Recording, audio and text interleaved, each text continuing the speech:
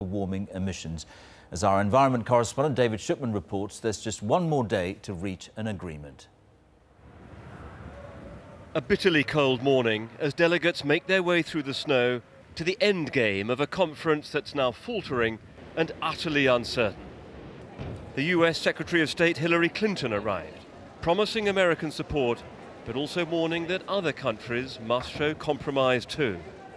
It is no secret that we have lost precious time in these past days.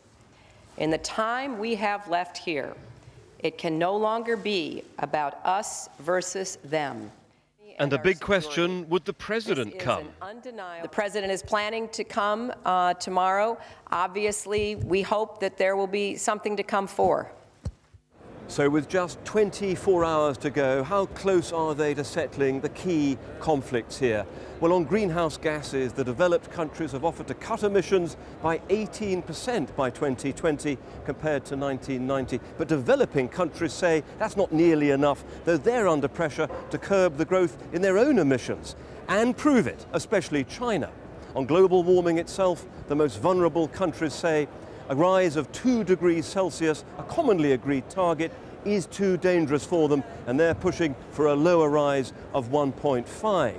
And on finance, to help the poorest countries, many are demanding $200 billion a year. Well, this morning, America offered to help mobilize $100 billion by 2020, but that all depends on getting a deal here.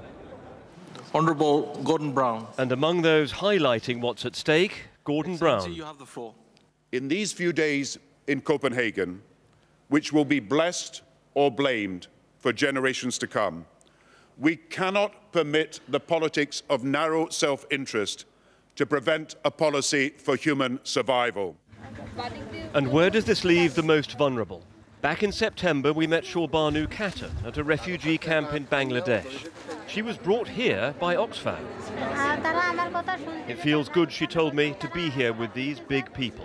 I believe they'll do something. We'll know by tomorrow night. And David joins me now. David, is there a sense, do you think, that people are lowering expectations now?